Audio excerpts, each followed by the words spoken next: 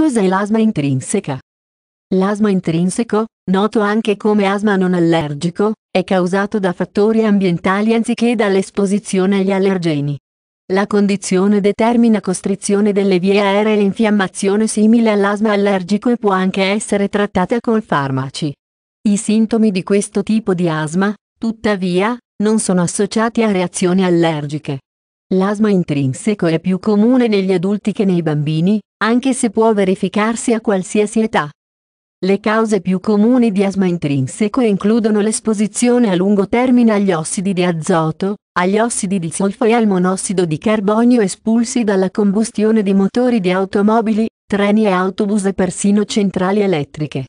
Nella maggior parte dei casi, questi sottoprodotti vengono emessi all'aria aperta laddove sono di scarsa importanza. Se i veicoli vengono lasciati al minimo in stazioni chiuse, tuttavia, i fumi possono causare l'asma quando un individuo è esposto a loro regolarmente e per lunghi periodi. Fumo di tabacco, gas di cottura in cucine poco ventilate e inquinanti domestici possono anche causare asma intrinseco. La fibra di legno che è stata incollata con adesivo contenente formaldeide, fibre sintetiche in tappeti, deodoranti per ambienti, profumi e prodotti per la pulizia commerciale ha il potenziale di irritare le vie respiratorie e causare sintomi di asma. In rari casi, l'asma intrinseco può essere causato da stress, ansia, iperventilazione o esercizio fisico. I sintomi intrinseci dell'asma sono simili a quelli dell'asma allergico. I sintomi più comuni includono tosse e respiro sibilante, mancanza di respiro, oppressione e pressione al petto e respiro rapido o difficile. In apparenza, un episodio sembra esattamente come un attacco di asma allergico, ma il sistema immunitario non causa la reazione. I sintomi possono anche peggiorare dopo l'esercizio fisico e l'esposizione all'aria fredda o secca. Non esiste una cura per questo tipo di asma, ma identificare ed eliminare i trigger può ridurre la frequenza degli attacchi e prevenire lo sviluppo dei sintomi.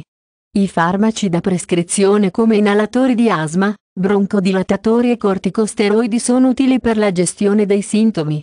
Alcuni pazienti usano terapie alternative non provate per trattare i sintomi intrinseci dell'asma come l'agopuntura, il massaggio, l'ipnosi, le erbe e persino la manipolazione chiropratica.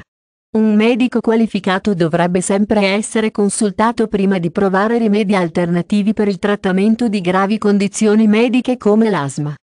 Se non trattata, l'asma intrinseco può causare gravi difficoltà respiratorie e danni permanenti alle vie respiratorie.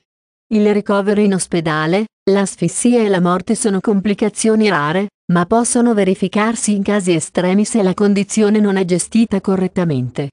Nella maggior parte dei casi, l'asma intrinseco è facilmente controllabile. Con una diagnosi e un trattamento rapidi, il paziente può vivere una vita lunga e sana con interferenze minime.